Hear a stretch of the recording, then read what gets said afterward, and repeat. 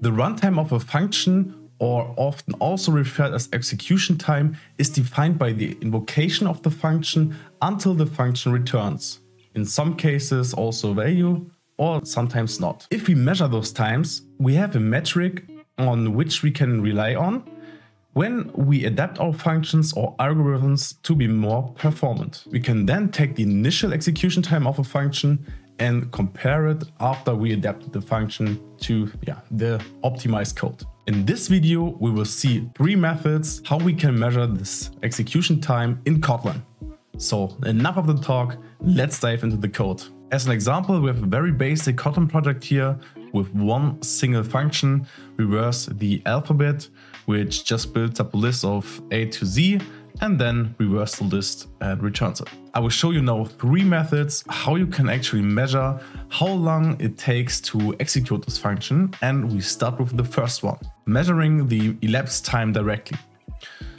For this case, we have actually 3 options. We can either measure the milliseconds, the nanoseconds, or if you're in a Kotlin native project, also the microseconds. For a showcase, we will use the measure time millis. And here you can see we have a block as an argument. And if you go into the documentation, we can also see that. And the function, however, just measures the time it takes to execute this block here. So now we put this reverse the alphabet function inside. And as a result, we say a new variable and we call it elapsed time. And then we receive here the long value, which refers to the measured time in milliseconds. Now we just print it out and say elapsed time, and can refer here to the variable. And now we execute the function. And now you can already see elapsed time 27 milliseconds. If you would do the same for measured time with nano time, then we can once again execute and receive the elapsed time in nanoseconds. However, there's a third option. We can also use measure time, which returns a so-called duration object. And with this duration class, we can use not one single type, not only milliseconds and or nanoseconds, but we have access to multiple values of this measurement.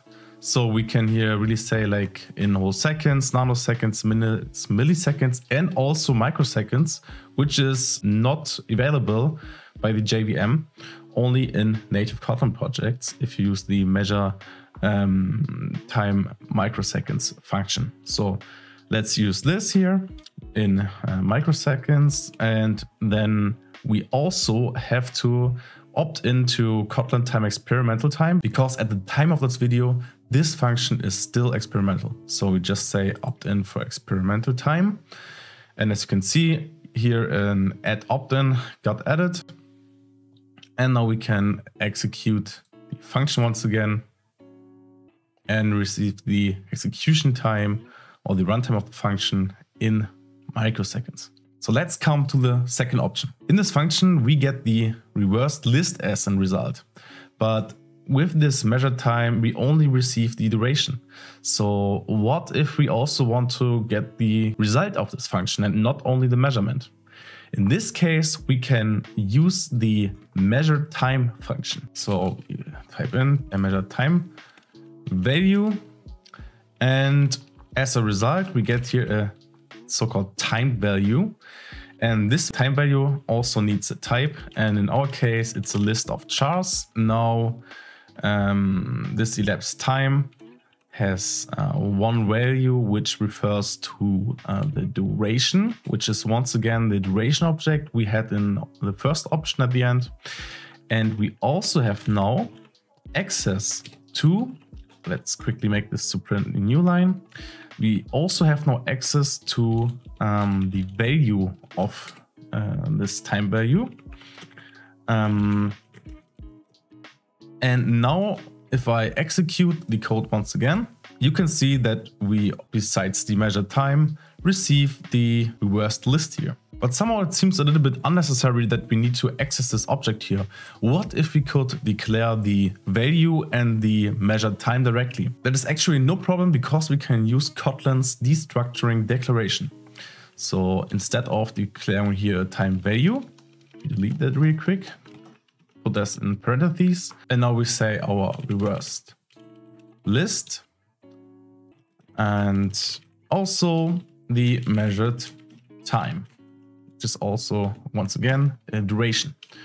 Now we can here access the reversed list and here also the measured time directly. When I once again execute the code, you can see we received the same result. For the third option, we actually use time marks. You can think of time marks as point in times of your execution phase. So that enables us to not only measure the execution time as a whole, but maybe only specific time windows. So let's quickly rewrite this function. And we say here, we first build our list. I have the alphabet here. And then we say reverse alphabet, where we access the alphabet and only call the asReverse function. And now at the end, we once again say return reverse alphabet. For using those time marks, we now use the so-called time source. And this time source allows us to measure these time marks at the end. So here we say monotonic. Once again, we also need to opt in for the experimental time. And now we have actually access to this class here. And we say the first time mark is after the buildup of the alphabet. So we say time source and then mark now. So this creates a new value time mark. The next time mark we want to measure is after we reverse our list. And here we say reverse alphabet time mark. Let's quickly also append this with time mark. And now we have two time marks in the execution phase of this whole function. If we now want to know what is the elapsed time between these two time marks, we can create a new variable and say elapsed time and say first the second time mark gets subtracted from the first time mark. And now you can see that here appears an error mark because before Kotlin 1.8 this was not possible. But with Kotlin 1.8 it's now possible to use the subtraction, and because now all the time marks always are bound to their source time source. So to fix this we go to our build Gradle. And in my case, I'm at 1.7.21 of the Kotlin version. And now I just upgrade to 1.8.0, quickly sync. And now if I go back, you can see that the error mark disappeared. Now I can use this object here, say print new line and say elapsed time from time marks. And once again, access the elapsed time here. And now we can access here once again the in-whole microseconds. And then we can delete all of that code. We only need to execute the function itself from now on. And let's execute the main function. And as a result, we have here now the measured time, not of the whole function block, but only between the time after building up the alphabet list and the actual call of the asReversed function. So as you saw, the third option is really only for advanced use cases where you need to fine-grained measure specific steps of your function. And yeah, in most cases, you're probably fine with the previous options.